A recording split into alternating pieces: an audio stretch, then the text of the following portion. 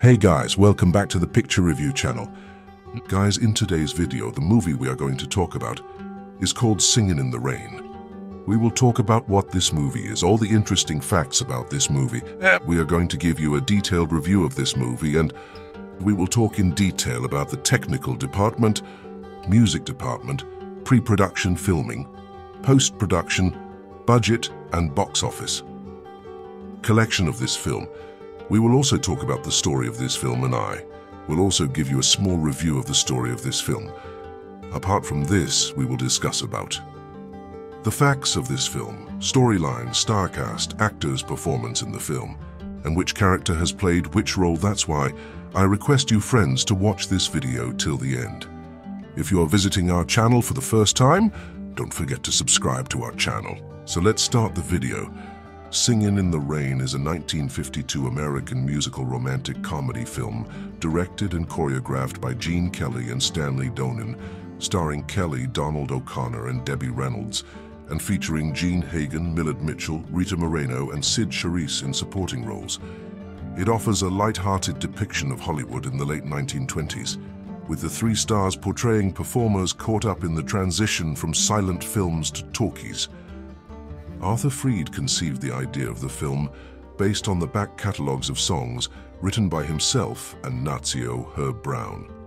Because many of the songs had been written during the transition from silent films to talkies, writers Betty Comden and Adolph Green decided that was when the story should be set. When the story morphed into that of a romantic hero with a vaudevillian background surviving the transition period in Hollywood and falling back onto his old song and dance habits, Kelly was chosen for the lead, who along with Donen responded enthusiastically to it. The film was released after a premiere at the Radio City Music Hall on April 11, 1952. The film was only a modest hit when it was first released. Today, however, it is often regarded as the greatest musical film ever and one of the greatest films ever made. It topped the AFI's Greatest Movie Musicals list, ranked as the 5th greatest American motion picture of all time in its updated list of the greatest American films in 2007, having ranked as the 10th greatest in the original 1998 list, and Kelly's rendition of Singin' in the Rain ranked 3rd in their list of the greatest film songs. In 1989, Singin' in the Rain was one of the first 25 films selected by the United States Library of Congress for preservation in the National Film Registry for being culturally, historically, or aesthetically significant. In 2005, the British Film Institute included it in its list of the 50 films to be seen by the age of 14. In 2008, Empire magazine ranked it as the 8th best film of all time. In Sight and Sound magazine's 2022 list of the greatest films of all time, Singin' in the Rain placed 10th. Previously, it had ranked 4th in their 1982 list and 10th in their 2002 list. Plot. In 1927, silent film stars Don Lockwood and Lena Lamont attend the premiere of their latest film, The Royal Rascal. Film studio Monumental Pictures encourages rumors of a romance between Don and Lena. Don dislikes the rumors and barely tolerates Lena, but Lena believes Don loves her. At a red carpet interview, Don tells the story of his rise to stardom. Don says he grew up cultured and highly educated, but his words are contradicted by flashbacks showing his humble roots as a hoofer, vaudeville musician and stuntman, alongside his childhood best friend, Cosmo Brown, fit as a fiddle. After the premiere, Don escapes a mob of his fans by jumping into a passing car driven by Kathy Selden.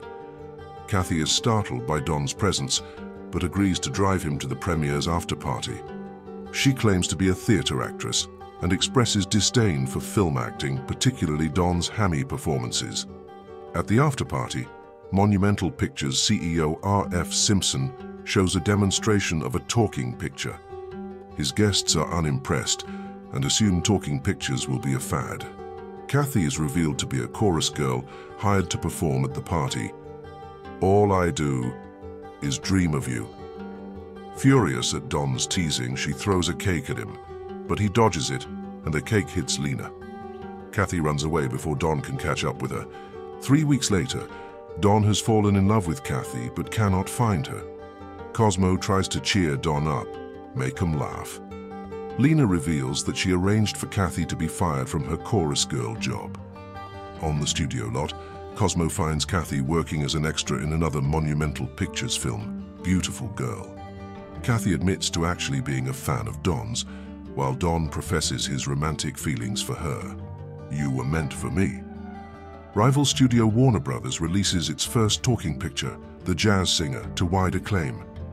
RF decides he has no choice but to convert the next Lockwood and Lamont film, The Dueling Cavalier, into a talkie. Lena and Don undertake elocution lessons in preparation, Moses supposes. The production is beset with difficulties, most notably Lena's grating, high-pitched voice and the actors being unfamiliar with the recording technology. Due to multiple complications, including awkward microphone placements, Don's uninspired improvising, and the audio going out of sync, The Dueling Cavalier's preview screening is a failure. Afterward, Kathy and Cosmo suggest The Dueling Cavalier be turned into a musical, Good Morning. Cosmo, inspired by the film's synchronization error, suggests Kathy should dub Lena's voice. Don happily agrees. Don takes Kathy home, then dances through her neighborhood in the rain, Singin in the Rain. Don and Cosmo pitch their idea to RF, changing the title of the film to The Dancing Cavalier and adding a modern framing device, Broadway Melody. RF approves but tells them not to inform Lena of Kathy's involvement. Having learned the truth, a furious Lena barges in on a dubbing session. She becomes even angrier after being told that Don and Kathy are in love and that RF intends to give Kathy a screen credit and a big publicity build-up. Lena threatens to sue RF unless he ensures Kathy is uncredited and keeps dubbing Lena for the rest of their careers.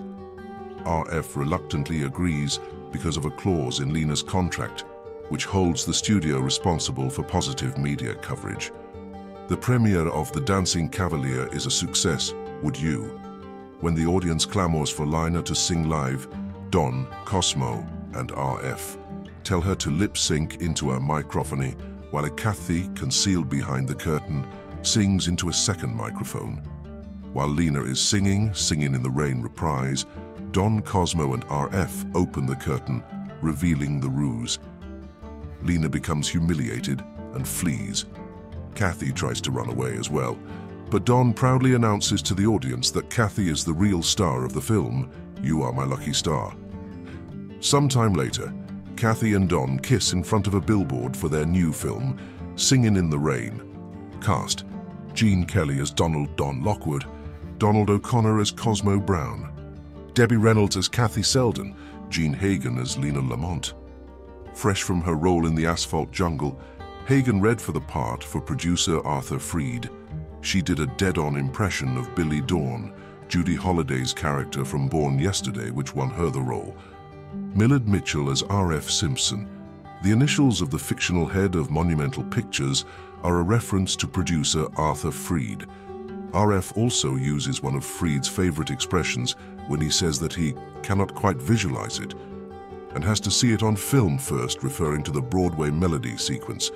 Sid Charisse as the woman in the green sequined dress, and Louise Brooks-style hair, who vamps Gene Kelly in the Broadway Melody sequence. Douglas Fowley as Roscoe Dexter, the director of Don and Lena's films. History in Arthur Freed, the head of the Freed unit at MGM responsible for the studio's glossy and glamorous musicals, conceived the idea of a movie based on the back catalogue of songs written by himself and Nazio Herb Brown, and called in Betty Comden and Adolph Green from New York to come up with a story to tie the songs together and to write the script. Comden and Green first refused the assignment, as their agent had assured them that their new contract with MGM called for them to write the lyrics to all songs unless the score was by Irving Berlin, Cole Porter, or Rodgers and Hammerstein. After a 2-week holdout, their new agent, Irving "Swifty" Lazar, having looked over the contract, told them that the clause had been entirely an invention of their previous agent and that there was no such language in the contract. After hearing this, Comden and Green began working on the story and script. because many of the songs had originally been written during the time when silent films were giving way to talkies and musicals were popular with audiences. Comden and Green came up with the idea that the story should be set during that transitional period in Hollywood, an era they were intimately familiar with. When Howard Keel was mentioned as the possible lead, they tried to work up a story involving a star of Western films who makes a comeback as a singing cowboy. But they kept gravitating to a story about a swashbuckling romantic hero with a vaudeville background who survives the transition by falling back on his abilities as a song and dance man, a story which Gene Kelly was well suited for. Kelly could not be approached at the time as he was deeply immersed in An American in Paris 1951, which he was co-choreographing with Stanley Donen and in which he was starring. Comden and Green continued to work on the script and had at that time 3 possible openings for the film: a silent movie premiere, a magazine interview with a Hollywood star, and a star meets girl, star loses girl sequence. Unable to decide which to use or how to proceed, they had just decided to return their advance to MGM and admit defeat when Betty Comden's husband arrived from New York and suggested that they combine all 3 openings into one. The script with the rewritten opening was approved by Freed and by MGM's head of production, Dor Sherry, who had recently replaced Louis B. Mayer. By this time, shooting on An American in Paris had completed, and Freed suggested that Kelly be given the script to read.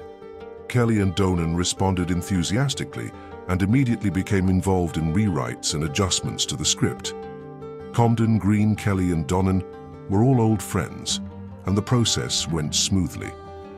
Besides the Freed Brown songs, Comden and Green contributed the lyrics to Moses Supposes, which was set to music by Roger Edens. Shortly before shooting began, The Wedding of the Painted Doll, which Comden and Green had painfully wedged into the script as a cheering-up song, was replaced with a new Freed Brown song, Make 'Em Laugh, which bore a remarkable resemblance to Cole Porter's 1948 song Be a Clown.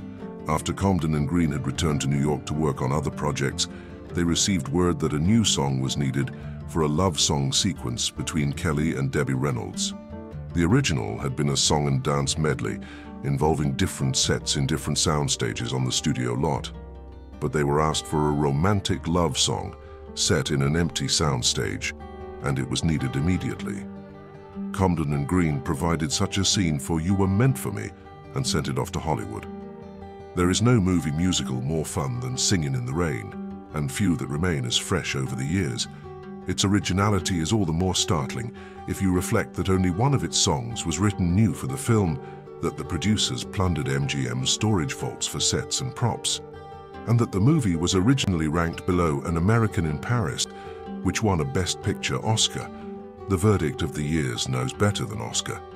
Singin' in the Rain is a transcendent experience, and no one who loves movies can afford to miss it. The film is above all lighthearted and happy. The 3 stars, Gene Kelly, Donald O'Connor, and 19-year-old Debbie Reynolds, must have rehearsed endlessly for their dance numbers, which involve alarming acrobatics, but in performance they're giddy with joy. Kelly's Soaking Wet, Singin' in the Rain dance number is the single most memorable dance number on film, Peter Wallen wrote in a British Film Institute monograph. I'd call it a tie with Donald O'Connor's breathtaking Make 'Em Laugh number, in which he manhandles himself like a cartoon character. Kelly and O'Connor were established stars when the film was made in 1952. Debbie Reynolds was a newcomer with 5 previous smaller roles, and this was her big break. She has to keep up with 2 veteran hoofers and does. Note the determination on her pert little face as she takes giant strides when they all march toward a couch in the Good Morning number. Singin' in the Rain pulses with life. In a movie about making movies, you can sense the joy they had making this one. It was co-directed by Stanley Donen, then only 28, and Kelly, who supervised the choreography. Donen got an honorary Oscar in 1998 and stole the show by singing Cheek to Cheek while dancing with his statuette. He started in movies at 17 in 1941 as an assistant to Kelly, and they collaborated on the Town 1949, when he was only 25. His other credits include Funny Face and 7 Brides for 7 Brothers. One of this movie's pleasures is that it's really about something. Of course, it's about romance, as most musicals are, but it's also about the film industry in a period of dangerous transition. The movie simplifies the changeover from silence to talkies, but doesn't falsify it. Yes, cameras were housed in soundproof booths, and microphones were hidden almost in plain view. And yes, preview audiences did laugh when they first heard the voices of some famous stars.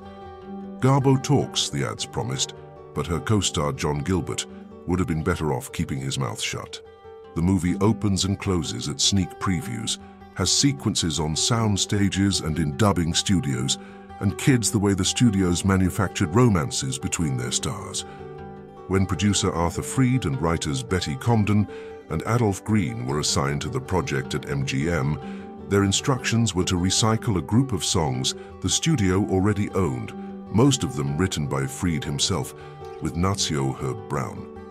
Comden and Green noted that the songs came from the period when silent films were giving way to sound, and they decided to make a musical about the birth of the talkies. That led to the character of Lena Lamont, Jean Hagen, the blonde bombshell with the voice like fingernails on a blackboard. Hagen, in fact, had a perfectly acceptable voice, which everyone in Hollywood knew. Maybe that helped her win an Oscar nomination for Best Supporting Actress. Singin was also nominated for its score, but won neither Oscar. A slow start for a film that placed 10th on the American Film Institute list of 100 great films and was voted the 4th greatest film of all time in the Sight and Sound poll. She plays a caricatured, dumb blonde who believes she's in love with her leading man, Don Lockwood Kelly, because she read it in a fan magazine. She gets some of the funniest lines. "What do they think I am, dumb or something? Why, I make more money than Calvin Coolidge put together." Kelly and O'Connor had dancing styles that were more robust and acrobatic than the Grandmaster, Fred Astaire. O'Connor's Make 'em Laugh number remains one of the most amazing dance sequences ever filmed, a lot of it in longer takes. He wrestles with a dummy, runs up walls and does backflips, tosses his body around like a rag doll, turns cartwheels on the floor, runs into a brick wall and a lumber plank, and crashes through a backdrop. Kelly was the mastermind behind the final form of the Singin' in the Rain number, according to Vollen's study. The original screenplay placed it later in the film and assigned it to all 3 stars, who can be seen singing it together under the opening titles. Kelly snagged it for a solo and moved it up to the point right after he and young Kathy Selden, Reynolds, realized they're falling in love. That explains the dance. He doesn't mind getting wet because he's besotted with romance. Kelly liked to design dances that grew out of the props and locations at hand. He dances with the umbrella, swings from a lamppost, has one foot on the curb and the other in the gutter, and in the scene's high point, simply jumps up and down in a rain puddle. Other dance numbers also use real props. Kelly and O'Connor, taking elocution lessons from a voice teacher, do Moses supposes while balancing on tabletops and chairs. It was the only song written specifically for the movie. Good Morning uses the kitchen and living areas of Lockwood's house, ironically a set built for a John Gilbert movie. Early in the film, Kelly climbs a trolley and leaps into Kathy's convertible. Outtakes of the leap show Kelly missing the car on one attempt and landing in the street. The storyline is suspended at the 2/3 mark for the movie's set piece, Broadway Ballet, an elaborate fantasy dance number starring Kelly and Sid Charisse. It's explained as a number Kelly is pitching to the studio about a gawky kid who arrives on Broadway with a big dream, gotta dance, and clashes with a gangster's leggy girlfriend. MGM musicals like to stop the show for big production numbers, but it's possible to enjoy Broadway ballet and still wonder if it's really needed. It stops the headlong energy dead in its tracks for something more formal and considered. The climax ingeniously uses strategies that the movie has already planted to shoot down the dim Lena and celebrate fresh-faced Kathy. After a preview audience cheers Lena's new film, her voice dubbed by Kathy, she's trapped into singing on stage. Kathy reluctantly agrees to sing into a backstage mic while Lena mouths the words, And then her two friends join the studio boss in raising the curtain so the audience sees the trick. Kathy flees down the aisle, but then in one of the great romantic moments in the movies, she's held in foreground close-up, while Lockwood on stage cries out, "Ladies and gentlemen, stop that girl. That girl running up the aisle. That's the girl whose voice you heard and loved tonight. She's the real star of the picture, Kathy Selden." It's corny, but it's perfect. The magic of Singin' in the Rain lives on, but the Hollywood musical didn't learn from its example. Instead of original, made-for-the-movies musicals like this one, and An American in Paris, and The Bandwagon, Hollywood started recycling pre-sold Broadway hits. That didn't work, because Broadway was aiming for an older audience. Many of its hits were showcases for ageless female legends. Most of the good modern musicals have drawn directly from new music, as A Hard Day's Night, Saturday Night Fever, and Pink Floyd The Wall did. Meanwhile, Singin' in the Rain remains one of the few movies to live up to its advertising. What a glorious feeling, the posters said. It was the simple truth. Singin' in the Rain is a 1952 American musical romantic comedy film directed and choreographed by Gene Kelly and Stanley Donen, starring Kelly, Donald O'Connor, and Debbie Reynolds, and featuring Jean Hagen, Millard Mitchell, Rita Moreno, and Charisse in supporting roles. It offers a lighthearted depiction of Hollywood in the late 1920s, with the three stars portraying performers caught up in the transition from silent films to talkies. Arthur Freed conceived the idea of the film based on the back catalogues of songs written by himself and Nazio Herb Brown. Because many of the songs had been written during the transition from silent films to talkies, writers Betty Comden and Adolph Green decided that was when the story should be set. When the story morphed into that of a romantic hero with a vaudevillian background surviving the transition period in Hollywood and falling back onto his old song and dance habits, Kelly was chosen for the lead, who along with Donen responded enthusiastically to it. The film was released after a premiere at the Radio City Music Hall on April 11, 1952. The film was only a modest hit when it was first released. Today, however, it is often regarded as the greatest musical film ever and one of the greatest films ever made. It topped the AFI's Greatest Movie Musicals list, ranked as the 5th greatest American motion picture of all time in its updated list of the greatest American films in 2007, having ranked as the 10th greatest in the original 1998 list, and Kelly's rendition of Singin' in the Rain ranked 3rd in their list of the greatest film songs. In 1989, Singin' in the Rain was one of the first 25 films selected by the United States Library of Congress for preservation in the National Film Registry for being culturally, historically, or aesthetically significant. In 2005, the British Film Institute included it in its list of the 50 films to be seen by the age of 14. In 2008, Empire magazine ranked it as the 8th best film of all time. In Sight and Sound magazine's 2022 list of the greatest films of all time, Singin' in the Rain placed 10th. Previously, it had ranked 4th in their 1982 list and 10th in their 2002 list. Plot. In 1927, silent film stars Don Lockwood and Lena Lamont attend the premiere of their latest film, The Royal Rascal. Film studio Monumental Pictures encourages rumors of a romance between Don and Lena. Don dislikes the rumors and barely tolerates Lena, but Lena believes Don loves her. At a red carpet interview, Don tells the story of his rise to stardom. Don says he grew up cultured and highly educated, but his words are contradicted by flashbacks showing his humble roots as a hoofer, vaudeville musician and stuntman, alongside his childhood best friend, Cosmo Brown, fit as a fiddle.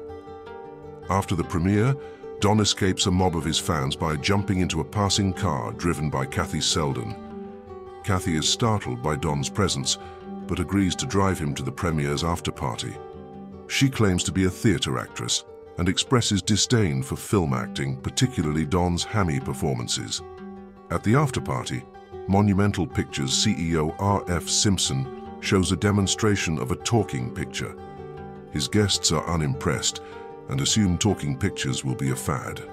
Kathy is revealed to be a chorus girl hired to perform at the party.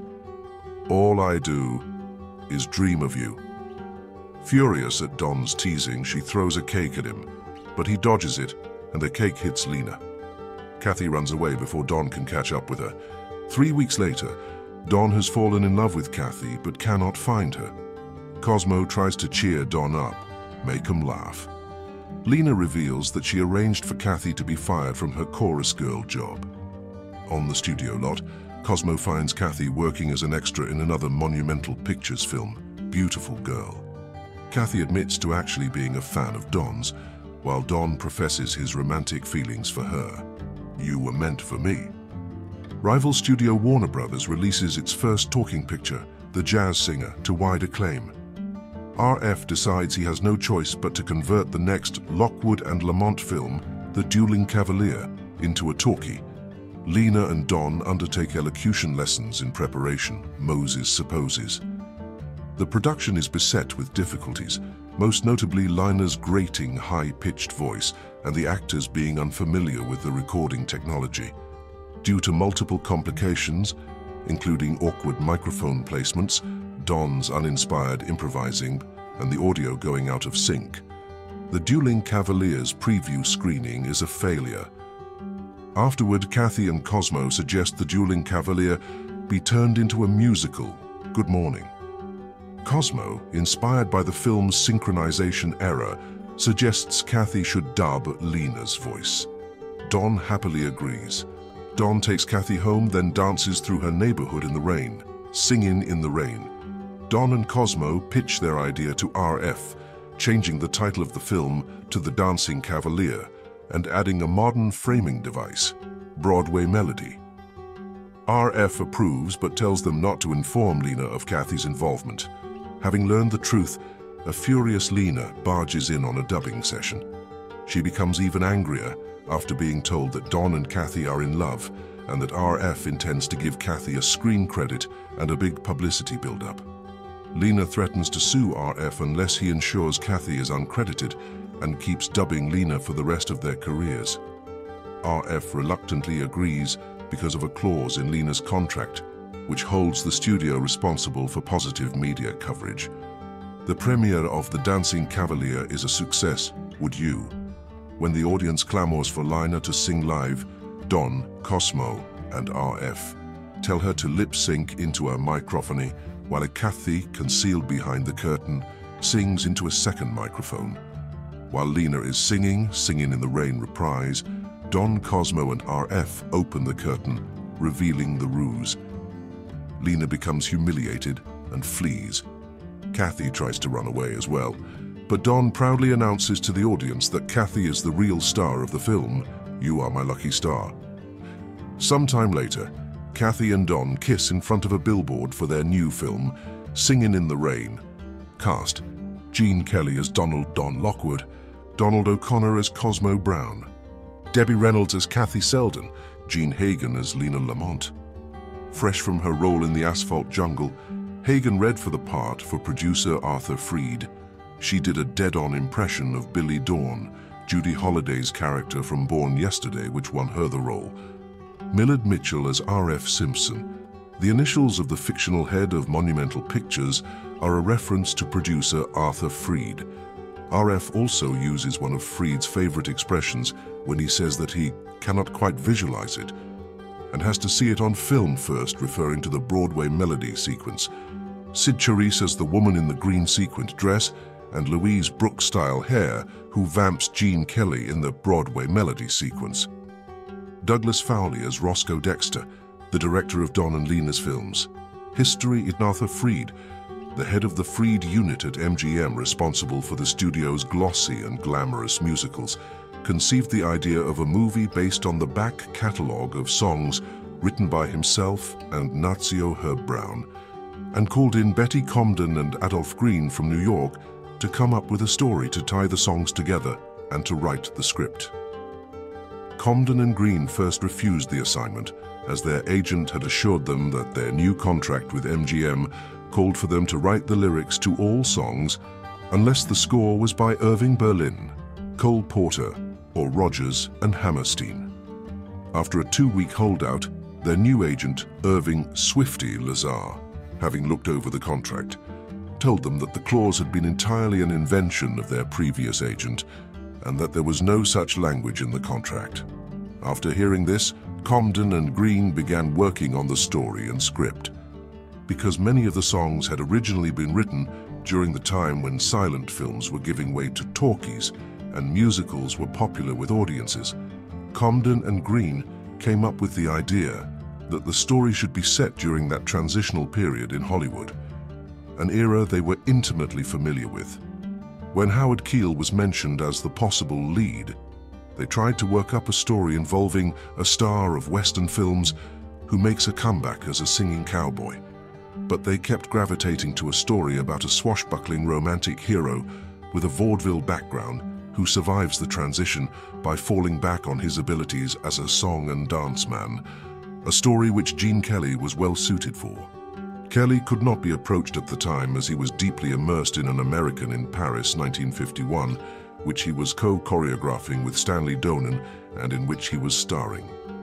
Comden and Green continued to work on the script and had at that time 3 possible openings for the film: a silent movie premiere, a magazine interview with a Hollywood star, and a star meets girl, star loses girl sequence.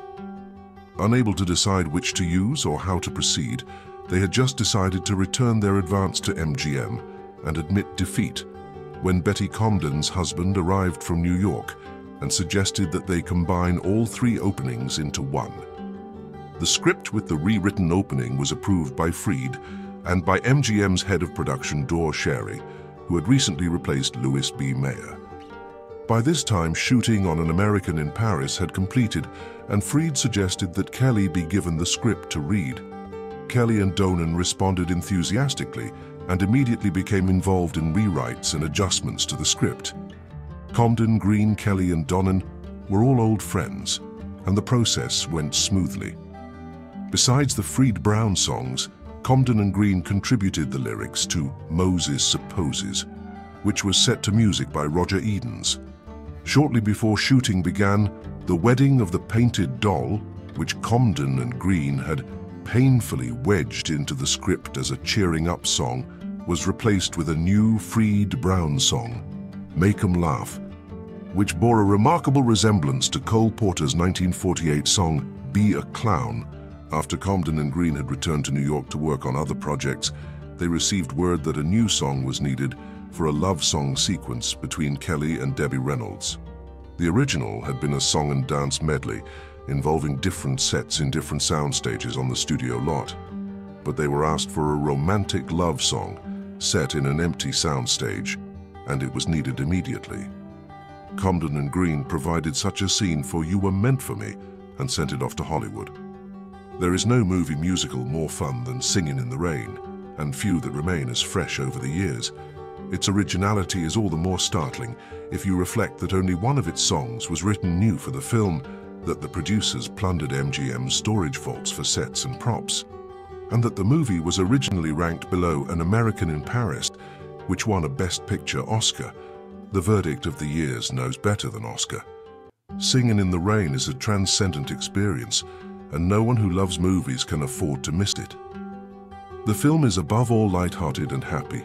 The 3 stars, Gene Kelly, Donald O'Connor, and 19-year-old Debbie Reynolds, must have rehearsed endlessly for their dance numbers, which involve alarming acrobatics, but in performance they're giddy with joy. Kelly's Soaking Wet, Singin' in the Rain dance number is the single most memorable dance number on film, Peter Wallen wrote in a British Film Institute monograph.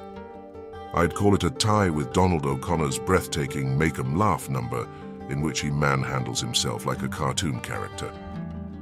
Kelly and O'Connor were established stars when the film was made in 1952. Debbie Reynolds was a newcomer with 5 previous smaller roles, and this was her big break. She has to keep up with 2 veteran hoofers and does. Note the determination on her pert little face as she takes giant strides when they all march toward a couch in the Good Morning number. Singin' in the Rain pulses with life. In a movie about making movies, you can sense the joy they had making this one. It was co-directed by Stanley Donen, then only 28, and Kelly, who supervised the choreography. Donen got an honorary Oscar in 1998 and stole the show by singing Cheek to Cheek while dancing with his statuette. He started in movies at 17 in 1941 as an assistant to Kelly, and they collaborated on the Town 1949 when he was only 25. His other credits include Funny Face and 7 Brides for 7 Brothers. One of this movie's pleasures is that it's really about something. Of course, it's about romance, as most musicals are, but it's also about the film industry in a period of dangerous transition.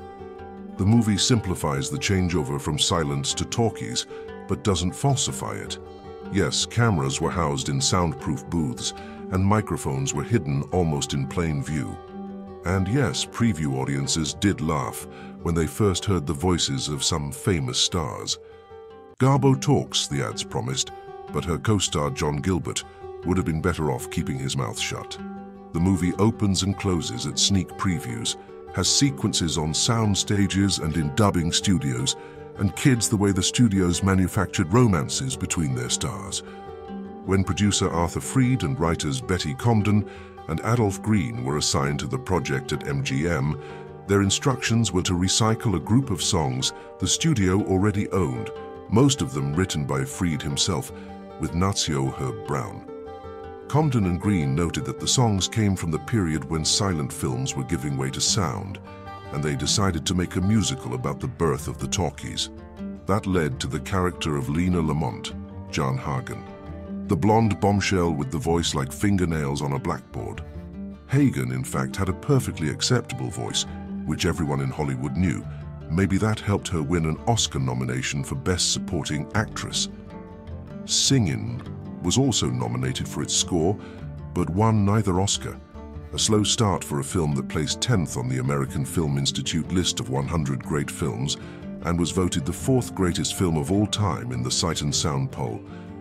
She plays a caricatured dumb blonde who believes she's in love with her leading man, Don Lockwood Kelly, because she read it in a fan magazine. She gets some of the funniest lines. "What do they think I am, dumb or something? Why, I make more money than Calvin Coolidge put together." Kelly and O'Connor had dancing styles that were more robust and acrobatic than the grandmaster, Fred Astaire. O'Connor's Make 'em Laugh number remains one of the most amazing dance sequences ever filmed, a lot of it in longer takes. He wrestles with a dummy, runs up walls and does backflips, tosses his body around like a rag doll, turns cartwheels on the floor, runs into a brick wall and a lumber plank, and crashes through a backdrop. Kelly was the mastermind behind the final form of the Singin' in the Rain number, according to Vollen's study.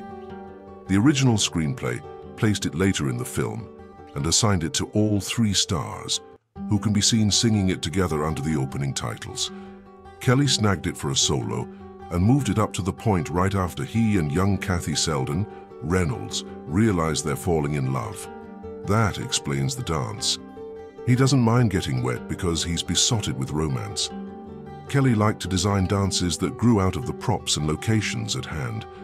He dances with the umbrella, swings from a lamppost, has one foot on the curb and the other in the gutter, and in the scene's high point, simply jumps up and down in a rain puddle.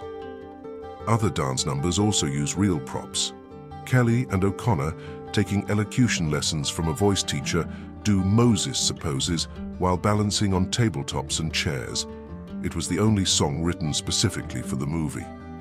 Good Morning uses the kitchen and living areas of Lockwood's house, ironically a set built for a John Gilbert movie. Early in the film, Kelly climbs a trolley and leaps into Kathy's convertible. Outtakes of the leap show Kelly missing the car on one attempt and landing in the street. The storyline is suspended at the 2/3 mark for the movie's set piece, Broadway Ballet, an elaborate fantasy dance number starring Kelly and Sid Charisse. It's explained as a number Kelly is pitching to the studio about a gawky kid who arrives on Broadway with a big dream, gotta dance, and clashes with a gangster's leggy girlfriend. MGM musicals like to stop the show for big production numbers, but it's possible to enjoy Broadway ballet and still wonder if it's really needed. It stops the headlong energy dead in its tracks for something more formal and considered. The climax ingeniously uses strategies that the movie has already planted to shoot down the dim Lena and celebrate fresh-faced Kathy. After a preview audience cheers Lena's new film, her voice dubbed by Kathy, she's trapped into singing on stage. Kathy reluctantly agrees to sing into a backstage mic while Lena mouths the words, and then her two friends join the studio boss in raising the curtain so the audience sees the trick. Kathy flees down the aisle, but then in one of the great romantic moments in the movies, she's held in foreground close-up while Lockwood on stage cries out, "Ladies and gentlemen, stop that girl. That girl running up the aisle. That's the girl whose voice you heard and loved tonight. She's the real star of the picture, Kathy Selden." It's corny, but it's perfect. The magic of Singin' in the Rain lives on, but the Hollywood musical didn't learn from its example. Instead of original, made-for-the-movies musicals like this one, and An American in Paris, and The Bandwagon, Hollywood started recycling pre-sold Broadway hits. That didn't work, because Broadway was aiming for an older audience. Many of its hits were showcases for ageless female legends. Most of the good modern musicals have drawn directly from new music, as A Hard Day's Night, Saturday Night Fever, and Pink Floyd The Wall did. Meanwhile, Singin' in the Rain remains one of the few movies to live up to its advertising. What a glorious feeling, the posters said. It was the simple truth. Singin' in the Rain is a 1952 American musical romantic comedy film directed and choreographed by Gene Kelly and Stanley Donen, starring Kelly, Donald O'Connor, and Debbie Reynolds, and featuring Jean Hagen, Millard Mitchell, Rita Moreno, and Charisse in supporting roles. It offers a lighthearted depiction of Hollywood in the late 1920s, with the three stars portraying performers caught up in the transition from silent films to talkies. Arthur Freed conceived the idea of the film based on the back catalogues of songs written by himself and Nazio Herb Brown. Because many of the songs had been written during the transition from silent films to talkies, writers Betty Comden and Adolph Green decided that was when the story should be set. When the story morphed into that of a romantic hero with a vaudevillian background surviving the transition period in Hollywood and falling back onto his old song and dance habits, Kelly was chosen for the lead, who along with Donen responded enthusiastically to it. The film was released after a premiere at the Radio City Music Hall on April 11, 1952. The film was only a modest hit when it was first released. Today, however, it is often regarded as the greatest musical film ever and one of the greatest films ever made. It topped the AFI's Greatest Movie Musicals list, ranked as the 5th greatest American motion picture of all time in its updated list of the greatest American films in 2007, having ranked as the 10th greatest in the original 1998 list, and Kelly's rendition of Singin' in the Rain ranked 3rd in their list of the greatest film songs. In 1989, Singin' in the Rain was one of the first 25 films selected by the United States Library of Congress for preservation in the National Film Registry for being culturally, historically, or aesthetically significant. In 2005, the British Film Institute included it in its list of the 50 films to be seen by the age of 14. In 2008, Empire magazine ranked it as the 8th best film of all time. In Sight and Sound magazine's 2022 list of the greatest films of all time, Singin' in the Rain placed 10th. Previously, it had ranked 4th in their 1982 list and 10th in their 2002 list. Plot. In 1927, silent film stars Don Lockwood and Lena Lamont attend the premiere of their latest film, The Royal Rascal. Film studio Monumental Pictures encourages rumors of a romance between Don and Lena. Don dislikes the rumors and barely tolerates Lena, but Lena believes Don loves her.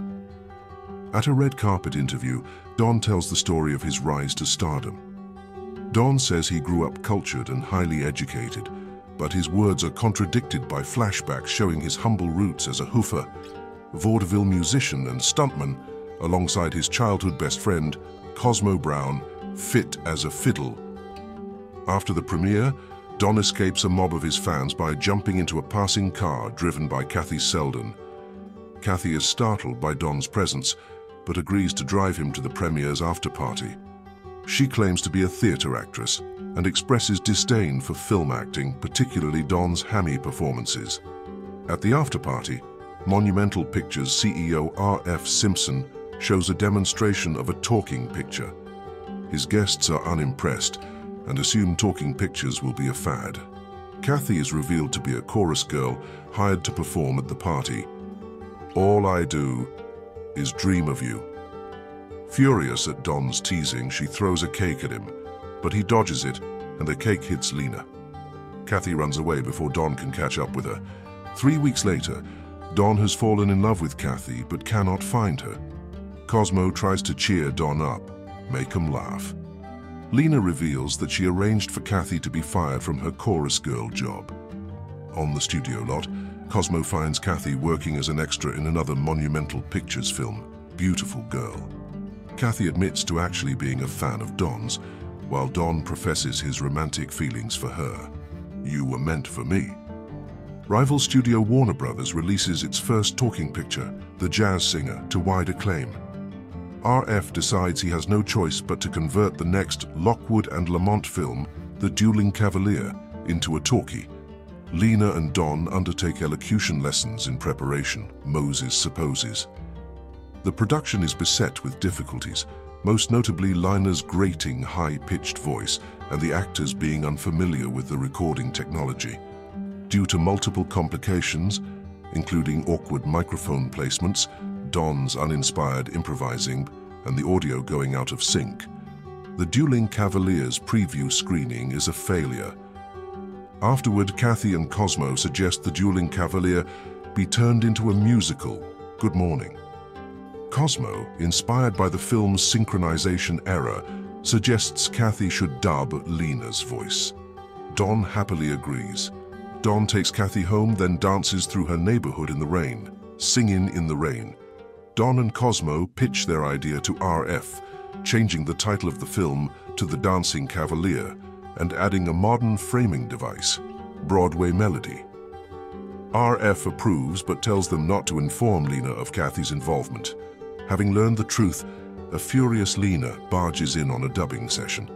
She becomes even angrier after being told that Don and Kathy are in love and that R.F. intends to give Kathy a screen credit and a big publicity build-up. Lena threatens to sue R.F. unless he ensures Kathy is uncredited and keeps dubbing Lena for the rest of their careers. R.F. reluctantly agrees because of a clause in Lena's contract, which holds the studio responsible for positive media coverage. The premiere of The Dancing Cavalier is a success, would you? When the audience clamors for Lena to sing live, Don, Cosmo, and R.F. tell her to lip-sync into a microphony, while a Kathy, concealed behind the curtain, sings into a second microphone. While Lena is singing Singin in the Rain reprise, Don, Cosmo, and R.F. open the curtain, revealing the ruse.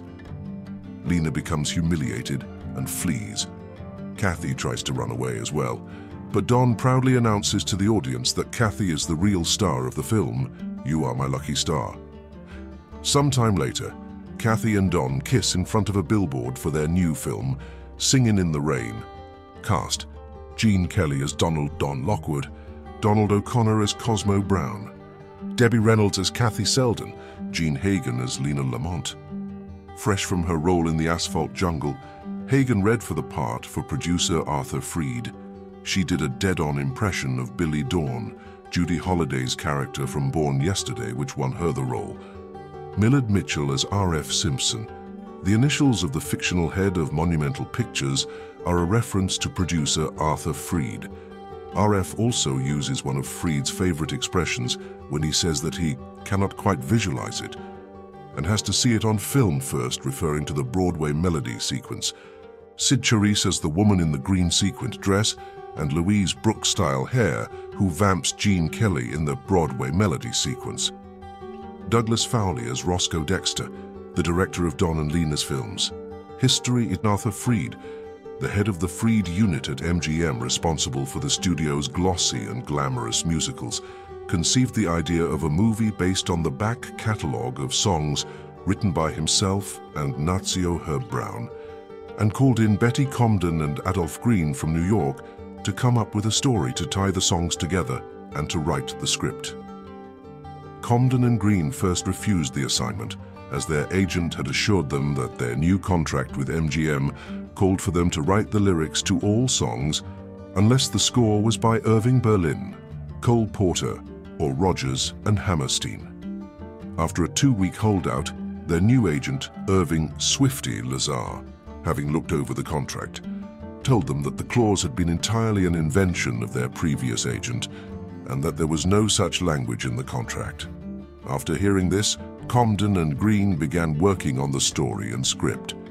Because many of the songs had originally been written during the time when silent films were giving way to talkies and musicals were popular with audiences, Comden and Green came up with the idea that the story should be set during that transitional period in Hollywood, an era they were intimately familiar with.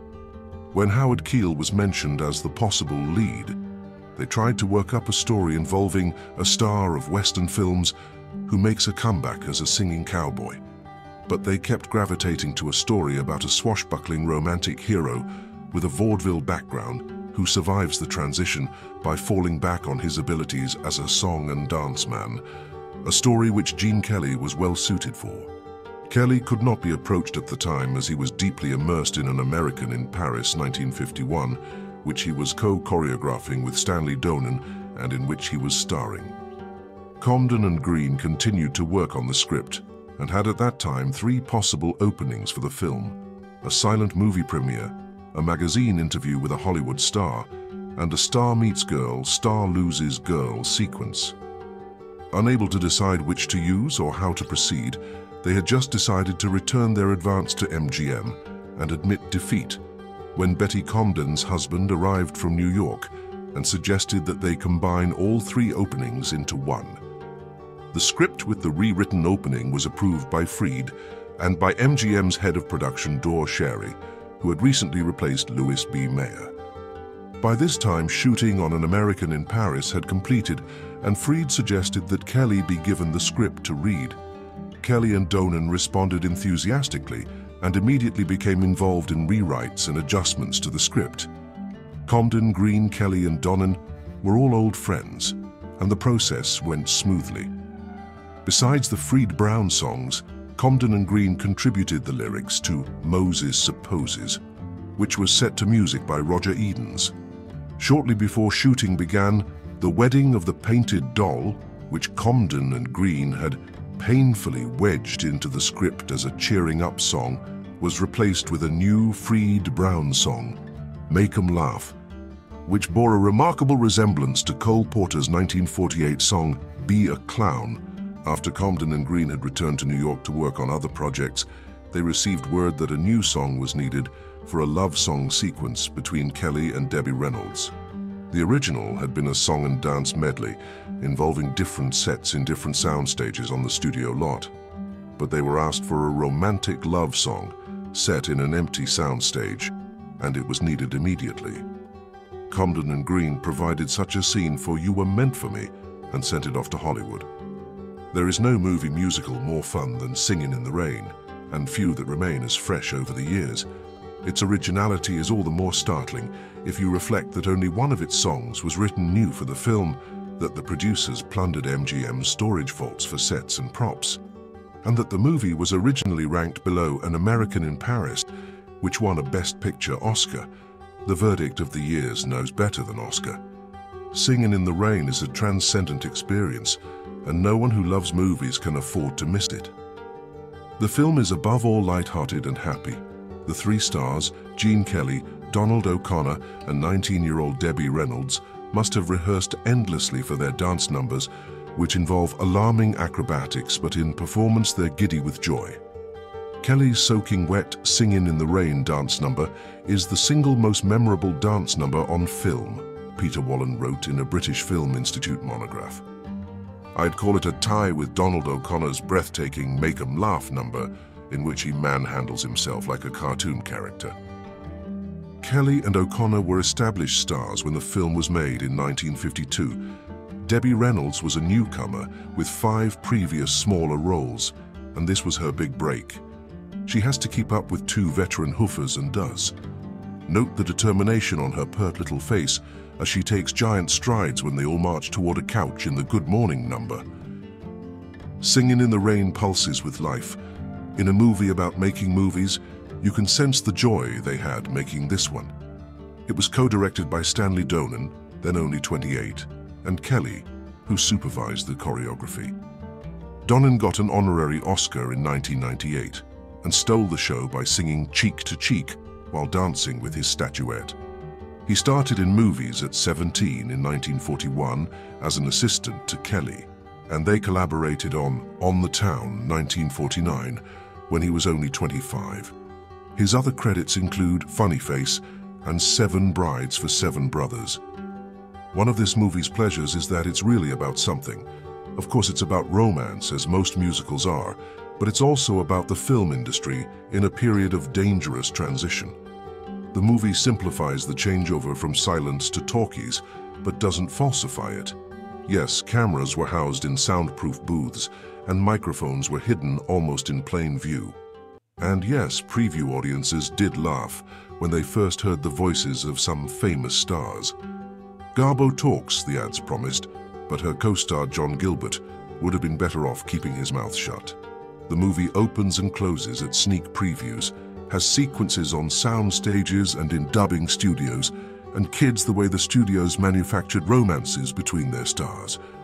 When producer Arthur Freed and writers Betty Comden and Adolph Green were assigned to the project at MGM, their instructions were to recycle a group of songs the studio already owned, most of them written by Freed himself, with Nazio Herb Brown. Comden and Green noted that the songs came from the period when silent films were giving way to sound, and they decided to make a musical about the birth of the talkies. That led to the character of Lena Lamont, Jean Hagen, the blonde bombshell with the voice like fingernails on a blackboard. Hagen, in fact, had a perfectly acceptable voice, which everyone in Hollywood knew. Maybe that helped her win an Oscar nomination for Best Supporting Actress. Singin was also nominated for its score, but won neither Oscar. A slow start for a film that placed 10th on the American Film Institute list of 100 great films and was voted the 4th greatest film of all time in the Sight and Sound poll. She plays a caricatured dumb blonde who believes she's in love with her leading man, Don Lockwood, Kelly, because she read it in a fan magazine. She gets some of the funniest lines. "What do they think I am, dumb or something? Why, I make more money than Calvin Coolidge put together." Kelly and O'Connor had dancing styles that were more robust and acrobatic than the Grandmaster, Fred Astaire. O'Connor's Make 'em Laugh number remains one of the most amazing dance sequences ever filmed, a lot of it in longer takes. He wrestles with a dummy, runs up walls and does backflips, tosses his body around like a rag doll, turns cartwheels on the floor, runs into a brick wall and a lumber plank, and crashes through a backdrop. Kelly was the mastermind behind the final form of the Singin' in the Rain number, according to Vollen's study. The original screenplay placed it later in the film and assigned it to all 3 stars, who can be seen singing it together under the opening titles. Kelly snagged it for a solo and moved it up to the point right after he and young Kathy Selden, Reynolds, realized they're falling in love. That explains the dance. He doesn't mind getting wet because he's besotted with romance. Kelly liked to design dances that grew out of the props and locations at hand. He dances with the umbrella, swings from a lamppost, has one foot on the curb and the other in the gutter, and in the scene's high point, simply jumps up and down in a rain puddle. Other dance numbers also use real props. Kelly and O'Connor, taking elocution lessons from a voice teacher, do Moses poses while balancing on tabletops and chairs. It was the only song written specifically for the movie.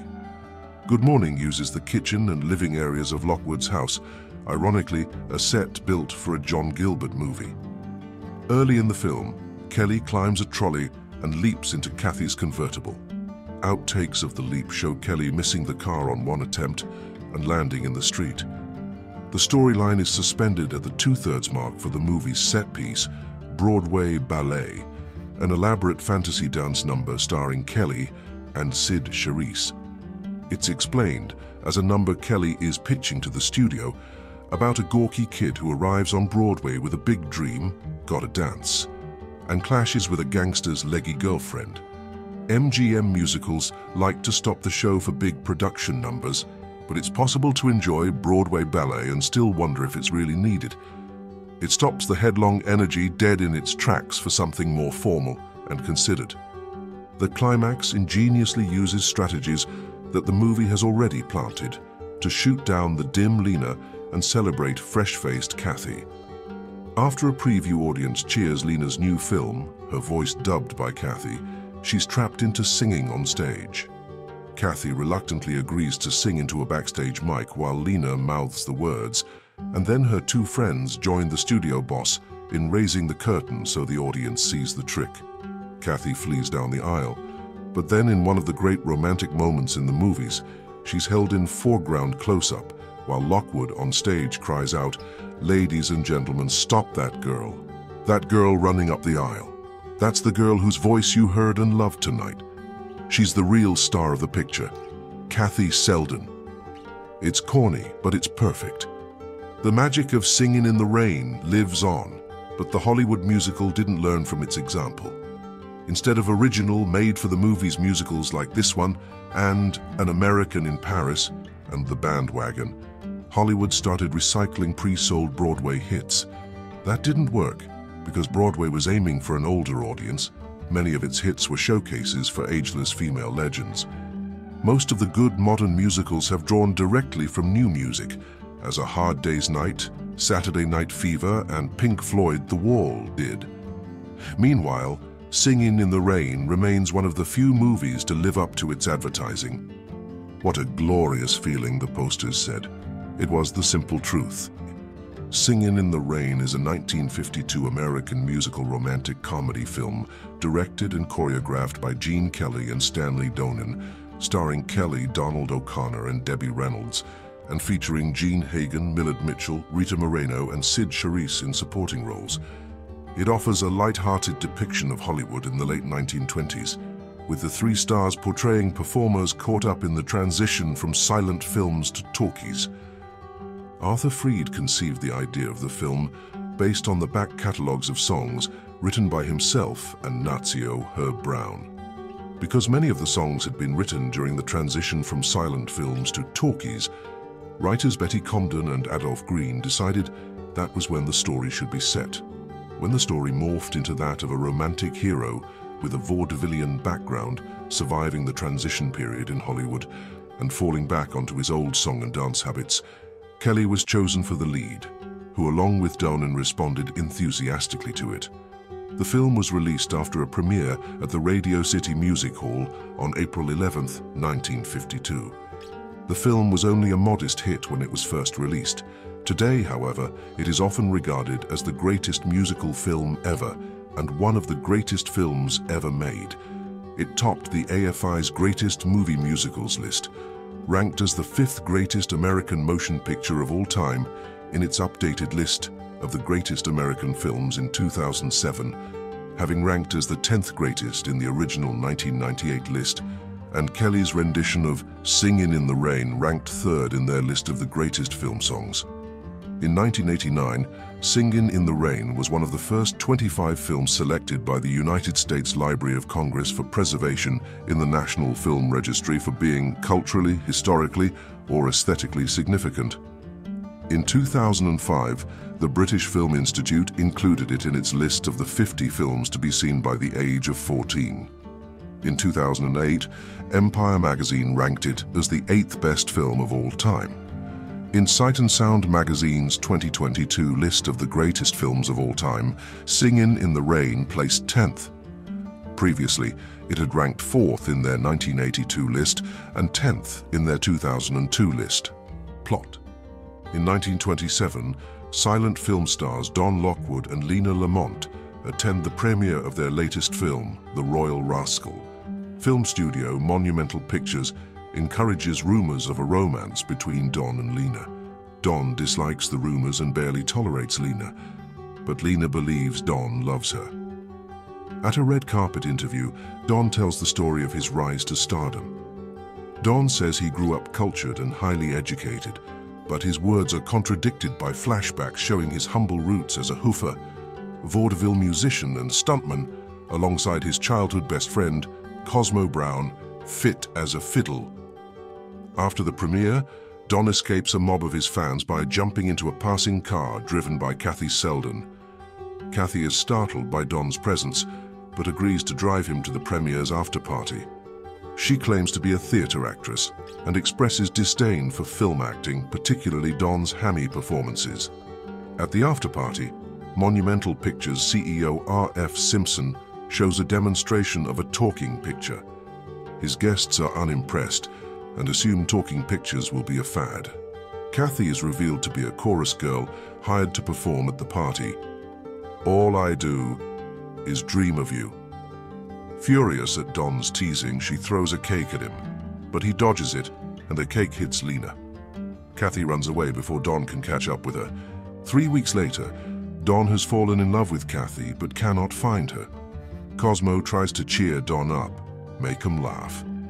Lena reveals that she arranged for Kathy to be fired from her chorus girl job. On the studio lot, Cosmo finds Kathy working as an extra in another Monumental Pictures film, Beautiful Girl. Kathy admits to actually being a fan of Don's, while Don professes his romantic feelings for her. "You were meant for me." Rival studio Warner Brothers releases its first talking picture, The Jazz Singer, to wide acclaim. R.F. decides he has no choice but to convert the next Lockwood and Lamont film, The Dueling Cavalier, into a talkie. Lena and Don undertake elocution lessons in preparation, Moses supposes. The production is beset with difficulties, most notably Lena's grating, high-pitched voice and the actors being unfamiliar with the recording technology. Due to multiple complications, including awkward microphone placements, Don's uninspired improvising, and the audio going out of sync, The Dueling Cavalier's preview screening is a failure. Afterward, Kathy and Cosmo suggest The Dueling Cavalier be turned into a musical, Good Morning. Cosmo, inspired by the film's synchronization error, suggests Kathy should dub Lena's voice. Don happily agrees. Don takes Kathy home, then dances through her neighborhood in the rain, Singin in the Rain. Don and Cosmo pitch their idea to R.F., changing the title of the film to The Dancing Cavalier and adding a modern framing device, Broadway Melody. R.F. approves but tells them not to inform Lena of Kathy's involvement. Having learned the truth, a furious Lena barges in on a dubbing session. She becomes even angrier after being told that Don and Kathy are in love and that R.F. intends to give Kathy a screen credit and a big publicity build-up. Lena threatens to sue R.F. unless he ensures Kathy is uncredited and keeps dubbing Lena for the rest of their careers. R.F. reluctantly agrees because of a clause in Lena's contract, which holds the studio responsible for positive media coverage. The premiere of The Dancing Cavalier is a success, would you? When the audience clamors for Lena to sing live, Don, Cosmo, and R.F. tell her to lip-sync into a microphony, while Kathy, concealed behind the curtain, sings into a second microphone. While Lena is singing Singin in the Rain reprise, Don, Cosmo, and R.F. open the curtain, revealing the ruse. Lena becomes humiliated and flees. Kathy tries to run away as well, but Don proudly announces to the audience that Kathy is the real star of the film, You Are My Lucky Star. Sometime later, Kathy and Don kiss in front of a billboard for their new film, Singin in the Rain. Cast: Gene Kelly as Donald Don Lockwood, Donald O'Connor as Cosmo Brown, Debbie Reynolds as Kathy Selden, Jean Hagen as Lena Lamont. Fresh from her role in The Asphalt Jungle, Hagen read for the part for producer Arthur Freed. She did a dead-on impression of Billy Dawn, Judy Holliday's character from Born Yesterday, which won her the role. Millard Mitchell as R.F. Simpson. The initials of the fictional head of Monumental Pictures are a reference to producer Arthur Freed. R.F. also uses one of Freed's favorite expressions when he says that he cannot quite visualize it and has to see it on film first, referring to the Broadway Melody sequence. Sid Charisse as the woman in the green sequined dress and Louise Brooks-style hair who vamps Gene Kelly in the Broadway Melody sequence. Douglas Fowley as Roscoe Dexter, the director of Don and Lena's films. History in Arthur Freed, the head of the Freed unit at MGM responsible for the studio's glossy and glamorous musicals, conceived the idea of a movie based on the back catalogue of songs written by himself and Nazio Herb Brown, and called in Betty Comden and Adolph Green from New York to come up with a story to tie the songs together and to write the script. Comden and Green first refused the assignment, as their agent had assured them that their new contract with MGM called for them to write the lyrics to all songs unless the score was by Irving Berlin, Cole Porter, or Rodgers and Hammerstein. After a 2-week holdout, their new agent, Irving "Swifty" Lazar, having looked over the contract, told them that the clause had been entirely an invention of their previous agent and that there was no such language in the contract. After hearing this, Comden and Green began working on the story and script. Because many of the songs had originally been written during the time when silent films were giving way to talkies and musicals were popular with audiences, Comden and Green came up with the idea that the story should be set during that transitional period in Hollywood, an era they were intimately familiar with. When Howard Keel was mentioned as the possible lead, they tried to work up a story involving a star of Western films who makes a comeback as a singing cowboy. But they kept gravitating to a story about a swashbuckling romantic hero with a vaudeville background who survives the transition by falling back on his abilities as a song and dance man, a story which Gene Kelly was well suited for. Kelly could not be approached at the time as he was deeply immersed in An American in Paris 1951, which he was co-choreographing with Stanley Donen and in which he was starring. Comden and Green continued to work on the script and had at that time 3 possible openings for the film: a silent movie premiere, a magazine interview with a Hollywood star, and a star meets girl, star loses girl sequence. Unable to decide which to use or how to proceed, they had just decided to return their advance to MGM and admit defeat when Betty Comden's husband arrived from New York and suggested that they combine all 3 openings into one. The script with the rewritten opening was approved by Freed and by MGM's head of production, Dor Sherry, who had recently replaced Louis B. Mayer. By this time, shooting on An American in Paris had completed, and Freed suggested that Kelly be given the script to read. Kelly and Donen responded enthusiastically and immediately became involved in rewrites and adjustments to the script. Comden, Green, Kelly, and Donen were all old friends, and the process went smoothly. Besides the Freed Brown songs, Comden and Green contributed the lyrics to Moses Supposes, which was set to music by Roger Edens. Shortly before shooting began, The Wedding of the Painted Doll, which Comden and Green had painfully wedged into the script as a cheering-up song, was replaced with a new Freed Brown song, Make 'Em Laugh, which bore a remarkable resemblance to Cole Porter's 1948 song Be a Clown. After Comden and Green had returned to New York to work on other projects, they received word that a new song was needed for a love song sequence between Kelly and Debbie Reynolds. The original had been a song and dance medley involving different sets in different sound stages on the studio lot, but they were asked for a romantic love song set in an empty soundstage, and it was needed immediately. Comden and Green provided such a scene for You Were Meant for Me and sent it off to Hollywood. There is no movie musical more fun than Singin' in the Rain, and few that remain as fresh over the years. Its originality is all the more startling if you reflect that only one of its songs was written new for the film, that the producers plundered MGM's storage vaults for sets and props, and that the movie was originally ranked below An American in Paris, which won a Best Picture Oscar. The verdict of the years knows better than Oscar. Singin' in the Rain is a transcendent experience, and no one who loves movies can afford to miss it. The film is above all lighthearted and happy. The 3 stars, Gene Kelly, Donald O'Connor, and 19-year-old Debbie Reynolds, must have rehearsed endlessly for their dance numbers, which involve alarming acrobatics, but in performance they're giddy with joy. Kelly's Soaking Wet, Singin' in the Rain dance number is the single most memorable dance number on film, Peter Wallen wrote in a British Film Institute monograph. I'd call it a tie with Donald O'Connor's breathtaking Make 'em Laugh number, in which he manhandles himself like a cartoon character. Kelly and O'Connor were established stars when the film was made in 1952. Debbie Reynolds was a newcomer with 5 previous smaller roles, and this was her big break.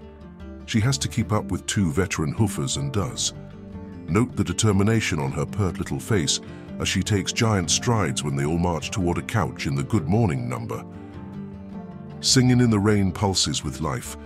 In a movie about making movies, you can sense the joy they had making this one.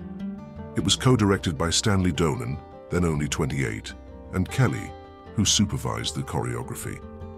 Donen got an honorary Oscar in 1998 and stole the show by singing Cheek to Cheek while dancing with his statuette. He started in movies at 17 in 1941 as an assistant to Kelly, and they collaborated on the Town 1949 when he was only 25. His other credits include Funny Face and 7 Brides for 7 Brothers. One of this movie's pleasures is that it's really about something. Of course, it's about romance, as most musicals are, but it's also about the film industry in a period of dangerous transition. The movie simplifies the changeover from silence to talkies, but doesn't falsify it. Yes, cameras were housed in soundproof booths, and microphones were hidden almost in plain view. And yes, preview audiences did laugh when they first heard the voices of some famous stars. Garbo talks, the ads promised, but her co-star John Gilbert would have been better off keeping his mouth shut. The movie opens and closes at sneak previews, has sequences on sound stages and in dubbing studios, and kids the way the studios manufactured romances between their stars. When producer Arthur Freed and writers Betty Comden and Adolph Green were assigned to the project at MGM, their instructions were to recycle a group of songs the studio already owned, most of them written by Freed himself, with Nazio Herb Brown. Comden and Green noted that the songs came from the period when silent films were giving way to sound, and they decided to make a musical about the birth of the talkies. That led to the character of Lena Lamont, Jean Hagen, the blonde bombshell with the voice like fingernails on a blackboard. Hagen, in fact, had a perfectly acceptable voice, which everyone in Hollywood knew. Maybe that helped her win an Oscar nomination for Best Supporting Actress. Singin was also nominated for its score, but won neither Oscar. A slow start for a film that placed 10th on the American Film Institute list of 100 great films and was voted the 4th greatest film of all time in the Sight and Sound poll. She plays a caricatured dumb blonde who believes she's in love with her leading man, Don Lockwood, Kelly, because she read it in a fan magazine. She gets some of the funniest lines. "What do they think I am, dumb or something? Why, I make more money than Calvin Coolidge put together." Kelly and O'Connor had dancing styles that were more robust and acrobatic than the Grandmaster, Fred Astaire. O'Connor's Make 'em Laugh number remains one of the most amazing dance sequences ever filmed, a lot of it in longer takes. He wrestles with a dummy, runs up walls and does backflips, tosses his body around like a rag doll, turns cartwheels on the floor, runs into a brick wall and a lumber plank, and crashes through a backdrop. Kelly was the mastermind behind the final form of the Singin' in the Rain number, according to Vollen's study. The original screenplay placed it later in the film and assigned it to all 3 stars, who can be seen singing it together under the opening titles. Kelly snagged it for a solo and moved it up to the point right after he and young Kathy Selden, Reynolds, realized they're falling in love. That explains the dance. He doesn't mind getting wet because he's besotted with romance. Kelly liked to design dances that grew out of the props and locations at hand. He dances with the umbrella, swings from a lamppost, has one foot on the curb and the other in the gutter, and in the scene's high point, simply jumps up and down in a rain puddle. Other dance numbers also use real props. Kelly and O'Connor, taking elocution lessons from a voice teacher, do Moses poses while balancing on tabletops and chairs. It was the only song written specifically for the movie. Good Morning uses the kitchen and living areas of Lockwood's house, ironically a set built for a John Gilbert movie. Early in the film, Kelly climbs a trolley and leaps into Kathy's convertible. Outtakes of the leap show Kelly missing the car on one attempt and landing in the street. The storyline is suspended at the two-thirds mark for the movie's set piece, Broadway Ballet, an elaborate fantasy dance number starring Kelly and Charisse. It's explained as a number Kelly is pitching to the studio about a gawky kid who arrives on Broadway with a big dream, gotta dance, and clashes with a gangster's leggy girlfriend.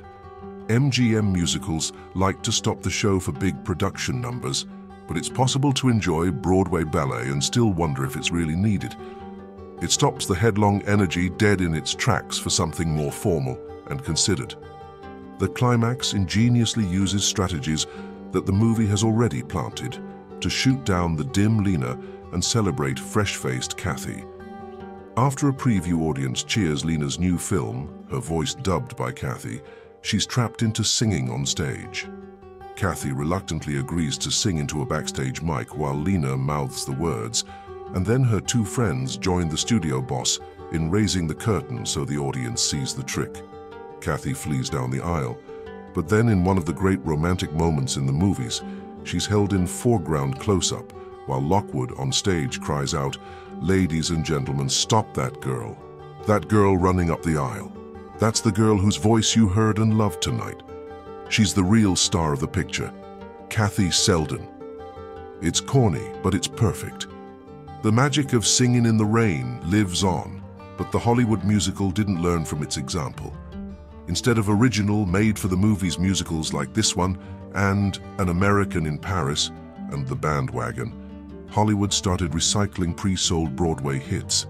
That didn't work, because Broadway was aiming for an older audience. Many of its hits were showcases for ageless female legends.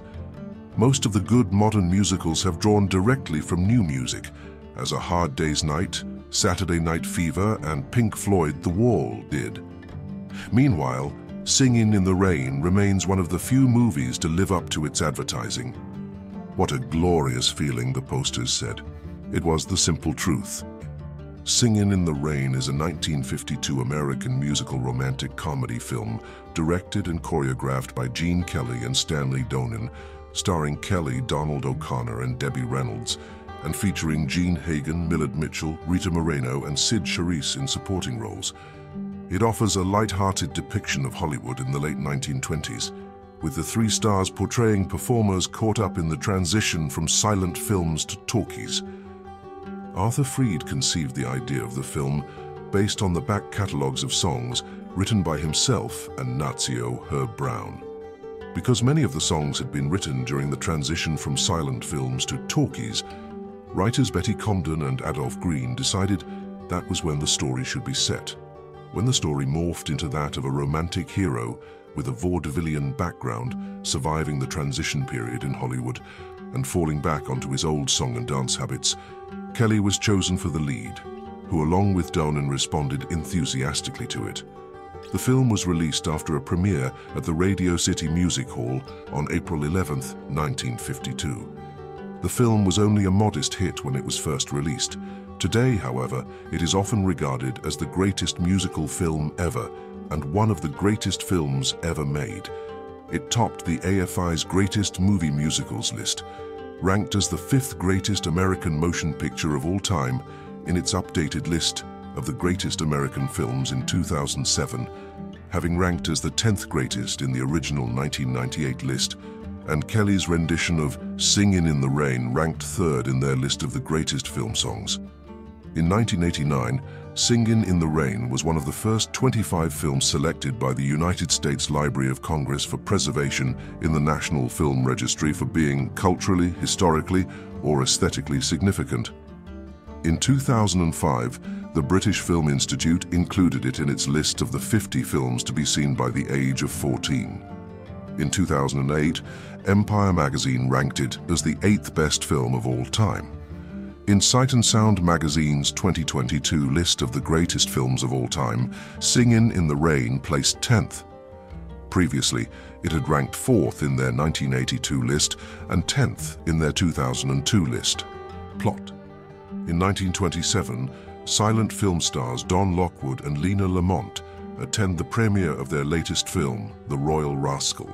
Film studio Monumental Pictures encourages rumors of a romance between Don and Lena. Don dislikes the rumors and barely tolerates Lena, but Lena believes Don loves her. At a red carpet interview, Don tells the story of his rise to stardom. Don says he grew up cultured and highly educated, but his words are contradicted by flashbacks showing his humble roots as a hoofer, vaudeville musician and stuntman, alongside his childhood best friend, Cosmo Brown, fit as a fiddle. After the premiere, Don escapes a mob of his fans by jumping into a passing car driven by Kathy Selden. Kathy is startled by Don's presence, but agrees to drive him to the premiere's after-party. She claims to be a theater actress and expresses disdain for film acting, particularly Don's hammy performances. At the after-party, Monumental Pictures CEO R.F. Simpson shows a demonstration of a talking picture. His guests are unimpressed and assume talking pictures will be a fad. Kathy is revealed to be a chorus girl hired to perform at the party. "All I do is dream of you." Furious at Don's teasing, she throws a cake at him, but he dodges it and the cake hits Lena. Kathy runs away before Don can catch up with her. 3 weeks later, Don has fallen in love with Kathy but cannot find her. Cosmo tries to cheer Don up, make him laugh. Lena reveals that she arranged for Kathy to be fired from her chorus girl job. On the studio lot, Cosmo finds Kathy working as an extra in another Monumental Pictures film, Beautiful Girl. Kathy admits to actually being a fan of Don's, while Don professes his romantic feelings for her. "You were meant for me." Rival studio Warner Brothers releases its first talking picture, The Jazz Singer, to wide acclaim. R.F. decides he has no choice but to convert the next Lockwood and Lamont film, The Dueling Cavalier, into a talkie. Lena and Don undertake elocution lessons in preparation, Moses supposes. The production is beset with difficulties, most notably Lena's grating, high-pitched voice and the actors being unfamiliar with the recording technology. Due to multiple complications, including awkward microphone placements, Don's uninspired improvising, and the audio going out of sync, The Dueling Cavalier's preview screening is a failure. Afterward, Kathy and Cosmo suggest The Dueling Cavalier be turned into a musical, Good Morning. Cosmo, inspired by the film's synchronization error, suggests Kathy should dub Lena's voice. Don happily agrees. Don takes Kathy home, then dances through her neighborhood in the rain, Singin in the Rain. Don and Cosmo pitch their idea to R.F., changing the title of the film to The Dancing Cavalier and adding a modern framing device, Broadway Melody. R.F. approves but tells them not to inform Lena of Kathy's involvement. Having learned the truth, a furious Lena barges in on a dubbing session. She becomes even angrier after being told that Don and Kathy are in love and that R.F. intends to give Kathy a screen credit and a big publicity build-up. Lena threatens to sue R.F. unless he ensures Kathy is uncredited and keeps dubbing Lena for the rest of their careers. R.F. reluctantly agrees because of a clause in Lena's contract, which holds the studio responsible for positive media coverage. The premiere of The Dancing Cavalier is a success, would you? When the audience clamors for Lena to sing live, Don, Cosmo, and R.F. tell her to lip-sync into a microphony, while a Kathy, concealed behind the curtain, sings into a second microphone. While Lena is singing Singin in the Rain reprise, Don, Cosmo, and R.F. open the curtain, revealing the ruse. Lena becomes humiliated and flees. Kathy tries to run away as well, but Don proudly announces to the audience that Kathy is the real star of the film, You Are My Lucky Star. Sometime later, Kathy and Don kiss in front of a billboard for their new film, Singin in the Rain. Cast: Gene Kelly as Donald Don Lockwood, Donald O'Connor as Cosmo Brown, Debbie Reynolds as Kathy Selden, Jean Hagen as Lena Lamont. Fresh from her role in The Asphalt Jungle, Hagen read for the part for producer Arthur Freed. She did a dead-on impression of Billy Dawn, Judy Holliday's character from Born Yesterday, which won her the role. Millard Mitchell as R.F. Simpson. The initials of the fictional head of Monumental Pictures are a reference to producer Arthur Freed. RF also uses one of Freed's favorite expressions when he says that he cannot quite visualize it and has to see it on film first, referring to the Broadway melody sequence. Sid Charisse as the woman in the green sequined dress and Louise Brooks-style hair who vamps Gene Kelly in the Broadway melody sequence. Douglas Fowley as Roscoe Dexter, the director of Don and Lena's films. History in Arthur Freed, the head of the Freed unit at MGM responsible for the studio's glossy and glamorous musicals, conceived the idea of a movie based on the back catalogue of songs written by himself and Nazio Herb Brown, and called in Betty Comden and Adolph Green from New York to come up with a story to tie the songs together and to write the script. Comden and Green first refused the assignment, as their agent had assured them that their new contract with MGM called for them to write the lyrics to all songs unless the score was by Irving Berlin, Cole Porter, or Rodgers and Hammerstein.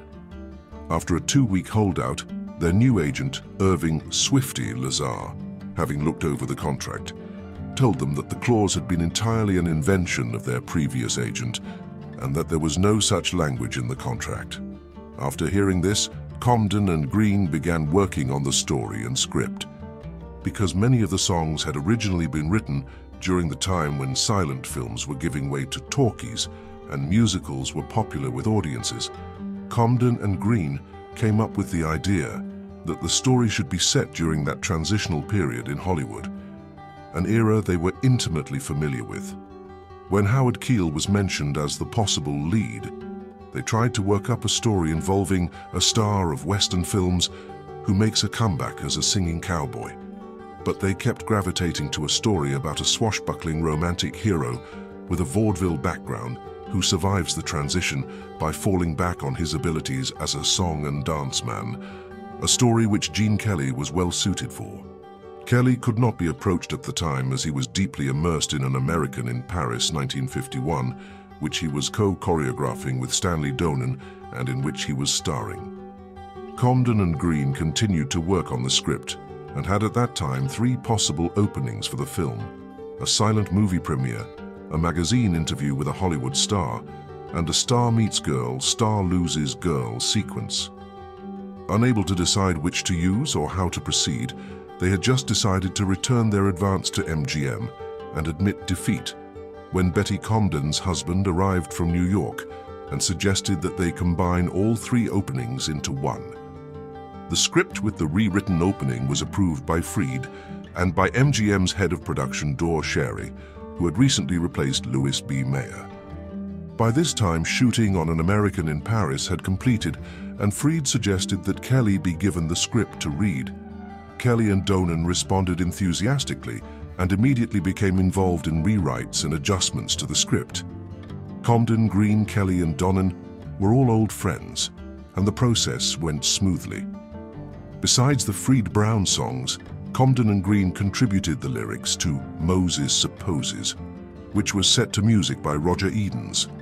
Shortly before shooting began, The Wedding of the Painted Doll, which Comden and Green had painfully wedged into the script as a cheering up song, was replaced with a new Freed Brown song, Make 'Em Laugh, which bore a remarkable resemblance to Cole Porter's 1948 song Be a Clown. After Comden and Green had returned to New York to work on other projects, they received word that a new song was needed for a love song sequence between Kelly and Debbie Reynolds.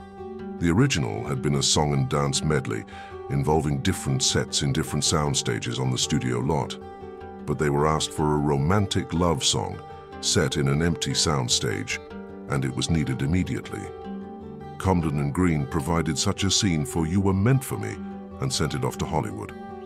There is no movie musical more fun than Singin' in the Rain, and few that remain as fresh over the years. Its originality is all the more startling if you reflect that only one of its songs was written new for the film, that the producers plundered MGM's storage vaults for sets and props, and that the movie was originally ranked below An American in Paris, which won a Best Picture Oscar. The verdict of the years knows better than Oscar. Singin' in the Rain is a transcendent experience, and no one who loves movies can afford to miss it. The film is above all lighthearted and happy.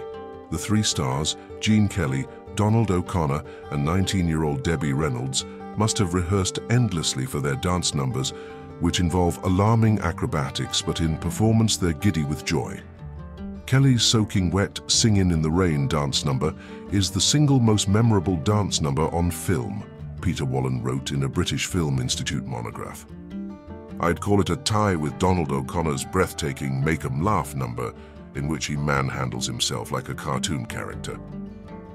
Kelly and O'Connor were established stars when the film was made in 1952. Debbie Reynolds was a newcomer with 5 previous smaller roles, and this was her big break.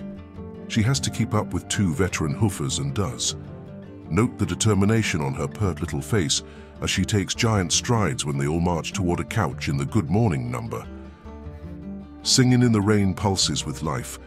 In a movie about making movies, you can sense the joy they had making this one. It was co-directed by Stanley Donen, then only 28, and Kelly, who supervised the choreography. Donen got an honorary Oscar in 1998 and stole the show by singing Cheek to Cheek while dancing with his statuette. He started in movies at 17 in 1941 as an assistant to Kelly, and they collaborated on the Town 1949 when he was only 25. His other credits include Funny Face and 7 Brides for 7 Brothers. One of this movie's pleasures is that it's really about something. Of course, it's about romance, as most musicals are, but it's also about the film industry in a period of dangerous transition. The movie simplifies the changeover from silence to talkies, but doesn't falsify it. Yes, cameras were housed in soundproof booths, and microphones were hidden almost in plain view. And yes, preview audiences did laugh when they first heard the voices of some famous stars. Garbo talks, the ads promised, but her co-star John Gilbert would have been better off keeping his mouth shut. The movie opens and closes at sneak previews, has sequences on sound stages and in dubbing studios, and kids the way the studios manufactured romances between their stars. When producer Arthur Freed and writers Betty Comden and Adolph Green were assigned to the project at MGM, their instructions were to recycle a group of songs the studio already owned, most of them written by Freed himself, with Nazio Herb Brown. Comden and Green noted that the songs came from the period when silent films were giving way to sound, and they decided to make a musical about the birth of the talkies. That led to the character of Lena Lamont, Jean Hagen, the blonde bombshell with the voice like fingernails on a blackboard. Hagen, in fact, had a perfectly acceptable voice, which everyone in Hollywood knew. Maybe that helped her win an Oscar nomination for Best Supporting Actress. Singin' was also nominated for its score, but won neither Oscar. A slow start for a film that placed 10th on the American Film Institute list of 100 great films and was voted the 4th greatest film of all time in the Sight and Sound poll. She plays a caricatured dumb blonde who believes she's in love with her leading man, Don Lockwood Kelly, because she read it in a fan magazine. She gets some of the funniest lines. "What do they think I am, dumb or something?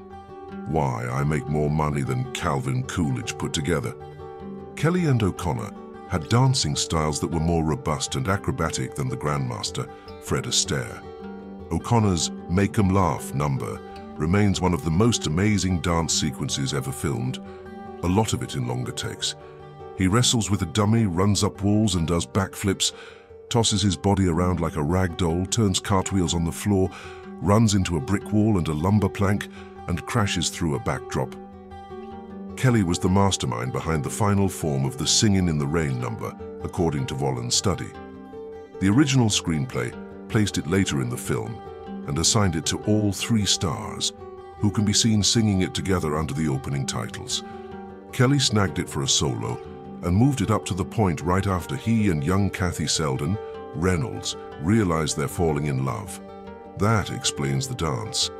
He doesn't mind getting wet because he's besotted with romance. Kelly liked to design dances that grew out of the props and locations at hand. He dances with the umbrella, swings from a lamppost, has one foot on the curb and the other in the gutter, and in the scene's high point, simply jumps up and down in a rain puddle. Other dance numbers also use real props. Kelly and O'Connor taking elocution lessons from a voice teacher do Moses poses while balancing on tabletops and chairs. It was the only song written specifically for the movie. Good Morning uses the kitchen and living areas of Lockwood's house, ironically a set built for a John Gilbert movie. Early in the film, Kelly climbs a trolley and leaps into Kathy's convertible. Outtakes of the leap show Kelly missing the car on one attempt and landing in the street. The storyline is suspended at the two-thirds mark for the movie's set piece, Broadway Ballet, an elaborate fantasy dance number starring Kelly and Charisse. It's explained as a number Kelly is pitching to the studio about a gawky kid who arrives on Broadway with a big dream, gotta dance, and clashes with a gangster's leggy girlfriend. MGM musicals like to stop the show for big production numbers, but it's possible to enjoy Broadway ballet and still wonder if it's really needed. It stops the headlong energy dead in its tracks for something more formal and considered. The climax ingeniously uses strategies that the movie has already planted to shoot down the dim Lena and celebrate fresh-faced Kathy. After a preview audience cheers Lena's new film, her voice dubbed by Kathy, she's trapped into singing on stage. Kathy reluctantly agrees to sing into a backstage mic while Lena mouths the words, and then her two friends join the studio boss in raising the curtain so the audience sees the trick. Kathy flees down the aisle, but then in one of the great romantic moments in the movies, she's held in foreground close-up while Lockwood on stage cries out, "Ladies and gentlemen, stop that girl. That girl running up the aisle. That's the girl whose voice you heard and loved tonight. She's the real star of the picture, Kathy Selden." It's corny, but it's perfect. The magic of Singin' in the Rain lives on, but the Hollywood musical didn't learn from its example. Instead of original, made-for-the-movies musicals like this one, and An American in Paris, and The Bandwagon, Hollywood started recycling pre-sold Broadway hits. That didn't work, because Broadway was aiming for an older audience. Many of its hits were showcases for ageless female legends. Most of the good modern musicals have drawn directly from new music, as A Hard Day's Night, Saturday Night Fever, and Pink Floyd The Wall did. Meanwhile, Singin' in the Rain remains one of the few movies to live up to its advertising. What a glorious feeling, the posters said. It was the simple truth. Singin' in the Rain is a 1952 American musical romantic comedy film directed and choreographed by Gene Kelly and Stanley Donen, starring Kelly, Donald O'Connor, and Debbie Reynolds, and featuring Jean Hagen, Millard Mitchell, Rita Moreno, and Charisse in supporting roles. It offers a lighthearted depiction of Hollywood in the late 1920s, with the three stars portraying performers caught up in the transition from silent films to talkies. Arthur Freed conceived the idea of the film based on the back catalogues of songs written by himself and Nazio Herb Brown. Because many of the songs had been written during the transition from silent films to talkies, writers Betty Comden and Adolph Green decided that was when the story should be set. When the story morphed into that of a romantic hero with a vaudevillian background surviving the transition period in Hollywood and falling back onto his old song and dance habits, Kelly was chosen for the lead, who along with Donen responded enthusiastically to it. The film was released after a premiere at the Radio City Music Hall on April 11, 1952. The film was only a modest hit when it was first released. Today, however, it is often regarded as the greatest musical film ever and one of the greatest films ever made. It topped the AFI's Greatest Movie Musicals list, ranked as the 5th greatest American motion picture of all time in its updated list of the greatest American films in 2007, having ranked as the 10th greatest in the original 1998 list, and Kelly's rendition of Singin' in the Rain ranked 3rd in their list of the greatest film songs. In 1989, Singin' in the Rain was one of the first 25 films selected by the United States Library of Congress for preservation in the National Film Registry for being culturally, historically, or aesthetically significant. In 2005, the British Film Institute included it in its list of the 50 films to be seen by the age of 14. In 2008, Empire magazine ranked it as the 8th best film of all time. In Sight and Sound magazine's 2022 list of the greatest films of all time, Singin' in the Rain placed 10th. Previously, it had ranked 4th in their 1982 list and 10th in their 2002 list. Plot. In 1927, silent film stars Don Lockwood and Lena Lamont attend the premiere of their latest film, The Royal Rascal. Film studio Monumental Pictures encourages rumors of a romance between Don and Lena. Don dislikes the rumors and barely tolerates Lena, but Lena believes Don loves her. At a red carpet interview, Don tells the story of his rise to stardom. Don says he grew up cultured and highly educated, but his words are contradicted by flashbacks showing his humble roots as a hoofer, vaudeville musician and stuntman, alongside his childhood best friend, Cosmo Brown, fit as a fiddle. After the premiere, Don escapes a mob of his fans by jumping into a passing car driven by Kathy Selden. Kathy is startled by Don's presence, but agrees to drive him to the premiere's after-party. She claims to be a theater actress and expresses disdain for film acting, particularly Don's hammy performances. At the after-party, Monumental Pictures CEO R.F. Simpson shows a demonstration of a talking picture. His guests are unimpressed and assume talking pictures will be a fad. Kathy is revealed to be a chorus girl hired to perform at the party. All I do is dream of you. Furious at Don's teasing, she throws a cake at him, but he dodges it and the cake hits Lena. Kathy runs away before Don can catch up with her. 3 weeks later, Don has fallen in love with Kathy but cannot find her. Cosmo tries to cheer Don up, make him laugh. Lena reveals that she arranged for Kathy to be fired from her chorus girl job. On the studio lot, Cosmo finds Kathy working as an extra in another Monumental Pictures film, Beautiful Girl. Kathy admits to actually being a fan of Don's, while Don professes his romantic feelings for her. You were meant for me. Rival studio Warner Brothers releases its first talking picture, The Jazz Singer, to wide acclaim.